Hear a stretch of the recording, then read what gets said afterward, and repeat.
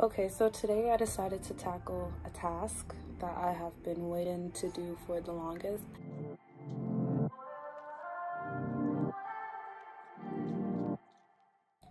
I want to put together an Etsy shop, and I want to be able to sell cards in it and other things,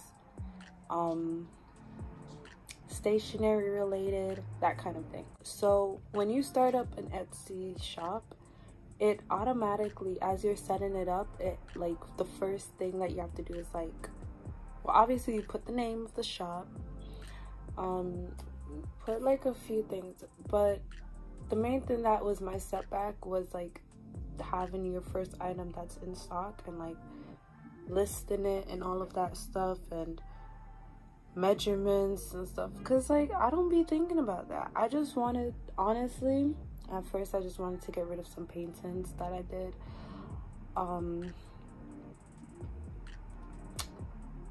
I don't think I'm gonna do that right now. What I'm gonna start with is cards, because that's easy. Usually a card that I make is 5x7. If it's not that size, it's approximately 9.5 by 11 or 8.5 by 11. That's it. So sometimes it's like 3.5 by 7. So I usually know the measurements of my cards, so that's gonna make this easier for me. With that in mind, I just made a couple of cards, and two of the designs are not necessarily going to be exactly on the shop, but they're inspiration. So the first one is this one. I've made multiple variations of this card before, and I just like it. It comes out nice every time. It's different because it has the cutout edges.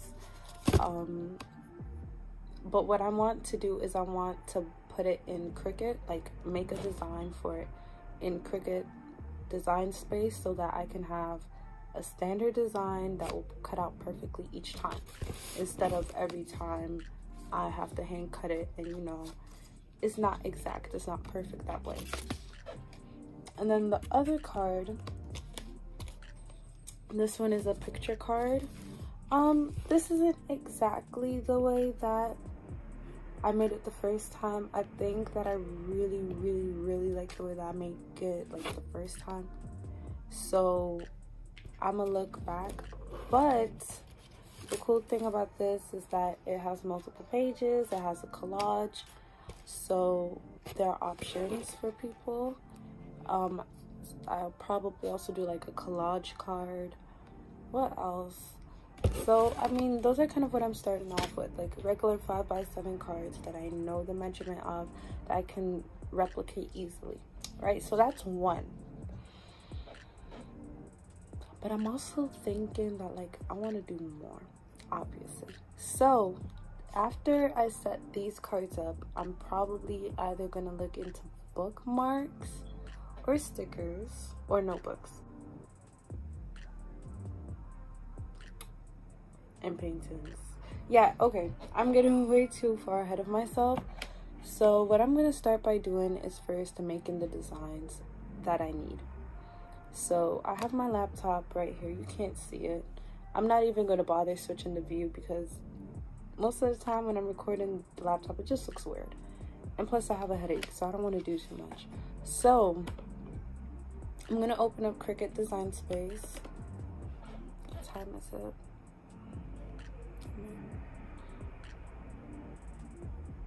Oh, by the way, let me see if I can reach my Cricut real quick. I don't use it all the time, so it's mad dusty right now. Ew. We're gonna pretend like that did not just happen. Like I did not just like move the entire table out of place. Okay. So this is my Cricut. It's a Cricut Explore Air 2. So it's not the full-sized maker, which I would love, but I don't have space for it. My mom got this for me, I think, for last year Christmas, and at first I wasn't using it, and she was getting mad. She was like, I'm about to return it. But I ended up using it, and it's really good. It's just that because I don't have the space to keep it set up all the time, I don't use it all the time, because then each time I have to run the cords and plug it in and find a spot for it and clear a space so so it can move and do what it needs to do. And that reminds me, another thing that I want to put on is business cards, because I've designed some business cards, but they're a little bit more challenging for me to do. I have to think about that one. Okay, so apparently Cricut Design Space updated. It has app improvements, guided print and cut calibration. I have a headache. So to begin, I need to work on this design. At this point, I should probably let you see what I'm doing though, because otherwise it doesn't make sense that I record. All right, so I got a little bit distracted and did a little bit of other stuff, but I'm back. I found the template that I needed. It's this blue, it started out as like a blue card. Actually, wasn't it blue and yellow? Okay, I looked so confused, so I had to check, and it was blue and yellow. It doesn't matter because it's here.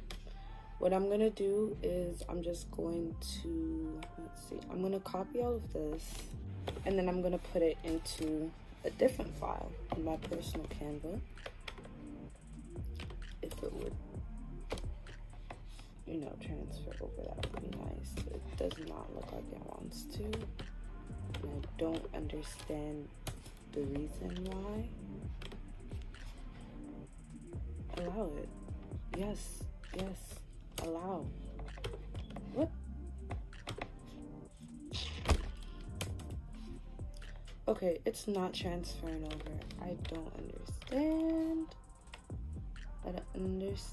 I don't want to sit here and like start the whole design over again. Oh, would you look at that? No.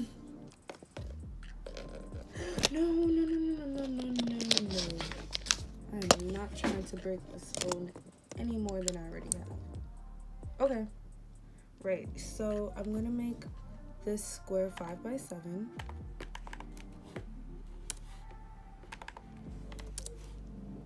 Lock that race.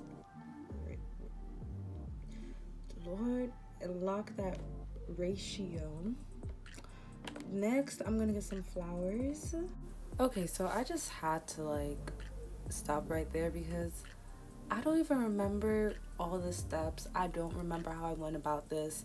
I don't know why I'm searching up flowers, because in the end I made a design in Canva that I transferred to Adobe Express that I brought into Cricut. So I don't know what I'm doing. So I'm basically just gonna skip through this part. All right. We welcome the Cricut Explorer Era 2 to the stage. Okay, ow. Okay, so let's see. As I mentioned, I have not used this in a long minute, so I need to open that.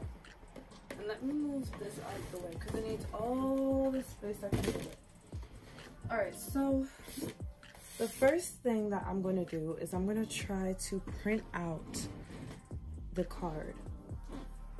I should have set this so that it's like a print and cut, but since I did not, I'm going to try and finesse it and hope that it works. Spoiler alert, it does not work at all. And if it does not, then I am going to be very sad. Okay, print. I've retrieved the printout and the mats for the Cricut. For a moment there, I really thought that I lost them. But anyway, here is the printout. Simple, nice, cute. And here is a light grip mat. It's not the cleanest. Once again, I've not used this in a minute. It caught stuff. I think I lost the plastic for this, or I thought it was something else. But nonetheless, what is in this?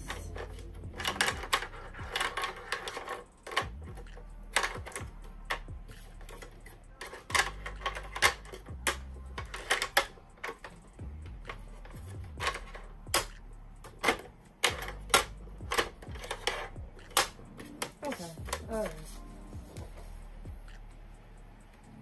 Okay, okay, that's really strange what the printer did. Let me just line this up. Okay, now I need to open up Cricut.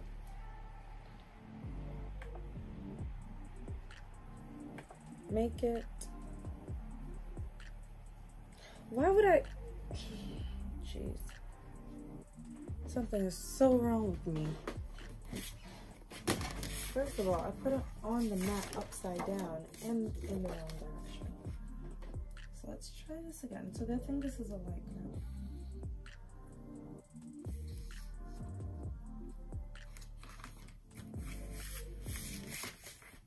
Set this to cardstock. I have no idea what the difference between cardstock and light cardstock are, so continue. So I've already printed.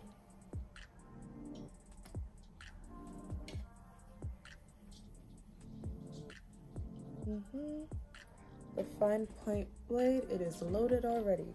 Perfect, I hope it is and not the precision. Okay.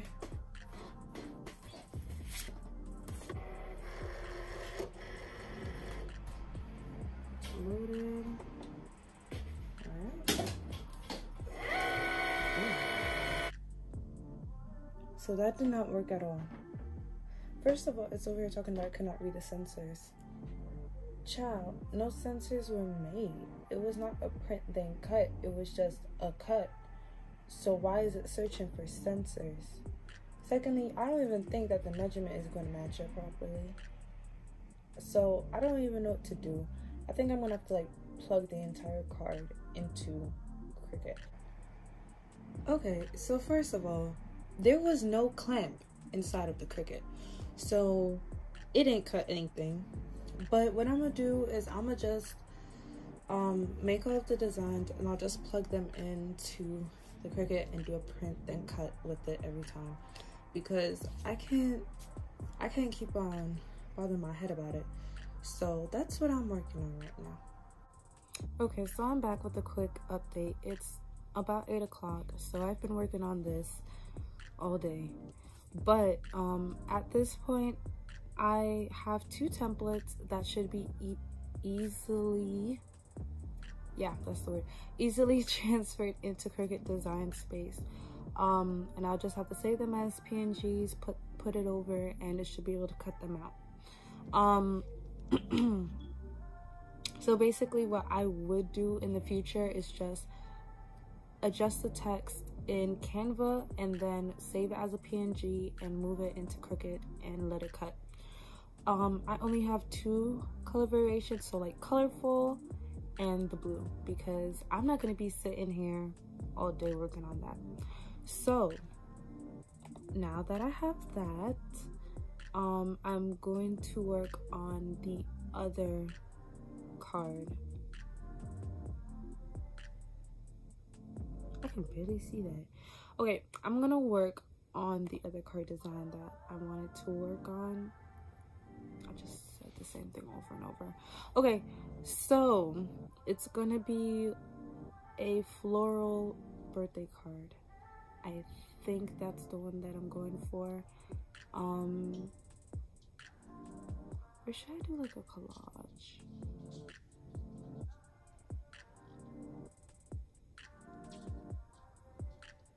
No.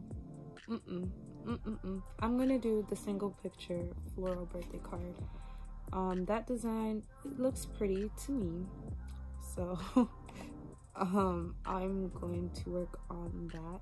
There's no reason for me to need to cut anything out unless I overcomplicate it.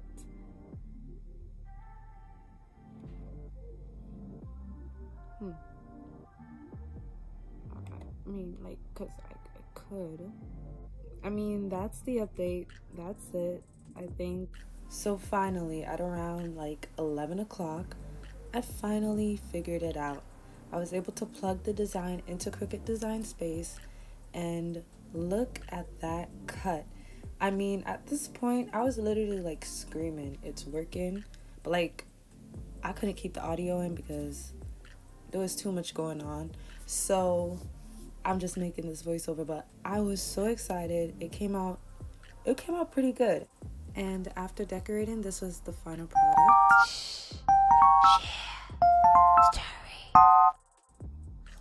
I spent a whole entire day on this, and I have one item up.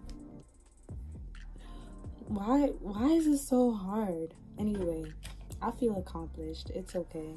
I didn't do everything that I wanted to do today. I thought I would have time, being that I got up mad early, but it's okay.